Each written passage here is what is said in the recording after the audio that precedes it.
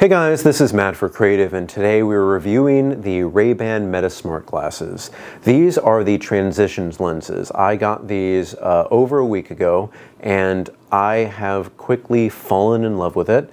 For me, I usually wear a pair of glasses. You may have seen these. These are very thin glasses, and this is usually what I wear. And I like a lightweight glass. Like, I like this, and it just kind of works for me. So adding the weight of this, I was like, is this going to be a significant, like too much of a size and weight increase? For me, no. For me, this is working exactly as I want it to. And I'm going to go into it a little bit more, but just as a pair of glasses, they are not obtrusive. They don't feel overly heavy. The sides where the battery and everything is, they don't feel like they're in the way. They just feel like glasses. And I really do feel like if you do choose to get them and have a primary, get the transition lenses, just because it's everything. That way you can wear it outside and inside, and you're not limited to just having like a pair of sunglasses just kind of like too dark to use inside. Because for me, I've begun wearing glasses as a style piece. I want to improve the way that I look. For the longest time, I was just like, I don't care. I want to be comfortable, but you know, I'm getting older. I do want to improve what I'm like wearing. I'm wearing jewelry, I'm wearing glasses, I'm wearing just things that kind of change the way I'm perceived by others. And that's just a general thing, and a lot of people do this. That's why they have like the blue light lens version, which could be a good option, but that also means you don't get the sun protection. They also have dedicated sunglasses, but then you're kind of like, you can only wear it outside, and if you want to bring it inside, then you have to switch for a different pair, or else it's just too much sunglass. You can't really see everything right. But the one thing I do have to say is I want them to release a transitions pair with the gloss finish. I am not the biggest fan of the kind of matte finish. I like the gloss of a Ray-Ban. I really do. I think it looks really nice. And having these as non-gloss, I don't know. What do you think about them? Just imagine if these were gloss.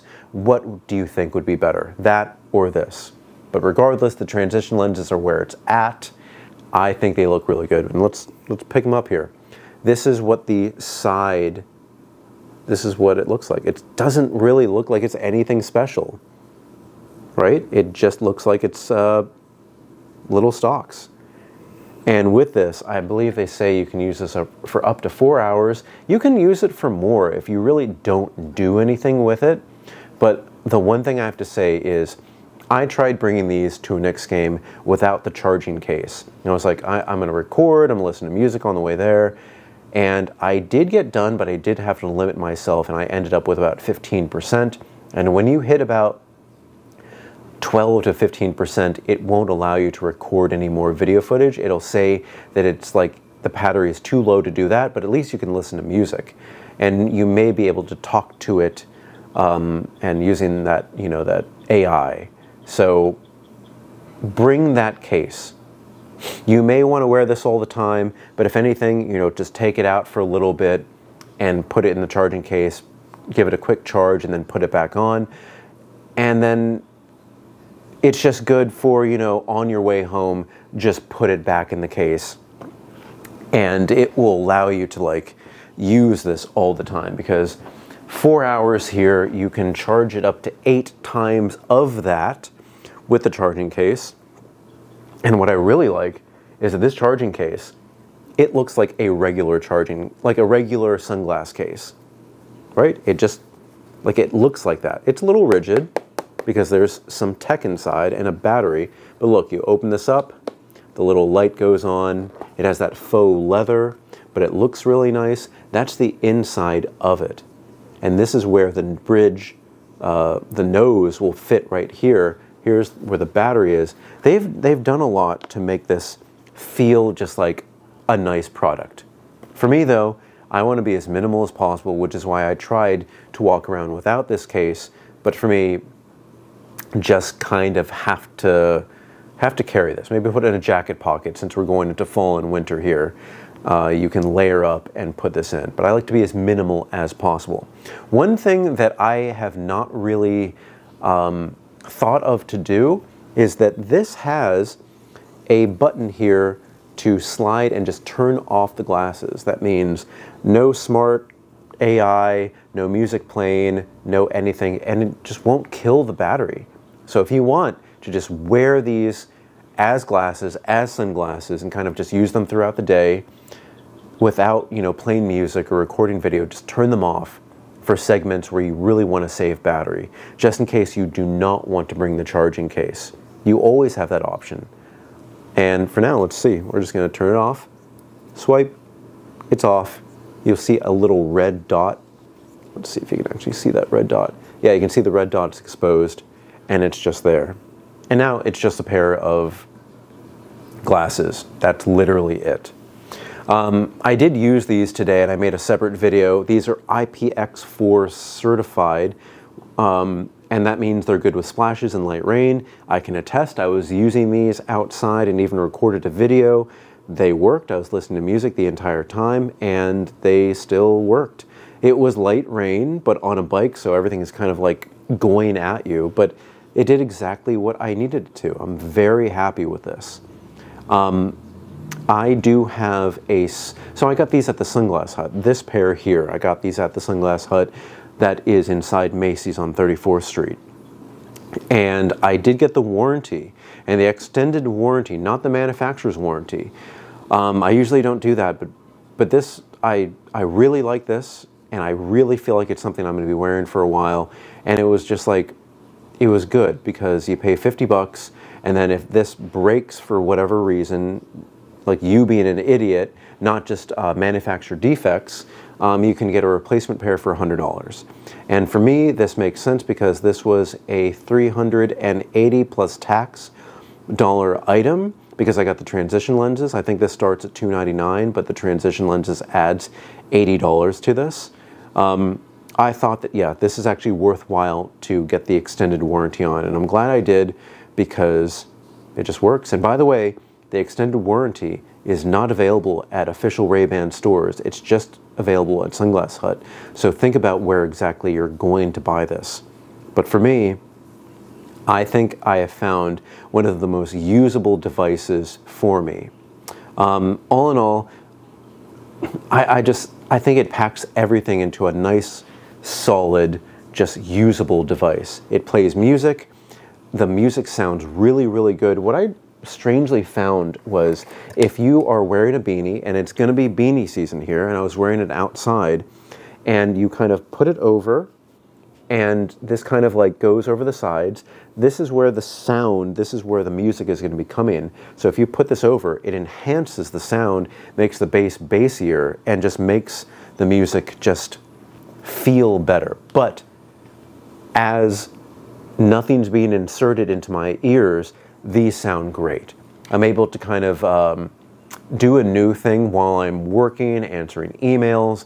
I just put on like ESPN in the background, and it just plays. It's not getting in anybody's way. Nobody can hear it, and I'm not wearing earbuds, so it doesn't look like I'm trying to keep myself separated from people, and that just really works. And the touch controls do exactly what they should. You know, you're going to tap or swipe back and forth to play with the music, pause, volume up, volume down, next song, previous song. That just works like a dream. We're going to turn these back on because I want to show you the little security light on this. So I'm not sure if you can see, but there's this little tally light right in the inside here, which I can actually see. And that really helps because it shows me that this is connecting to Bluetooth, or I'm recording video, or I took a picture. And let's see, I turn it back on, it says battery at 67%. I was using this outside, I recorded a clip, I was listening to music. It's doing exactly what I needed to. But okay, let's look and see the privacy issues with anything that's like this that records. Now I always forget which one this is. One of these sides has a little tally light. So if I press this, and I've changed this because originally when you tap, it's supposed to just take a picture. And if you long press, it's supposed to take a video. But I like that they allowed us to swap that. So just a tap begins a video. Long press is a photo. Because for me, I'm really more about the more about the videos. I want those clips for Instagram. I want those clips to be recorded. I want whatever I'm looking at to be recorded, to happen in as little time as possible. So let's show you. So right now, I heard a little noise. I see my tally light, and you can also see this light that is pulsing here. That means that it is recording. And also, I always forget, but that means that this is the camera side here. So that is the camera.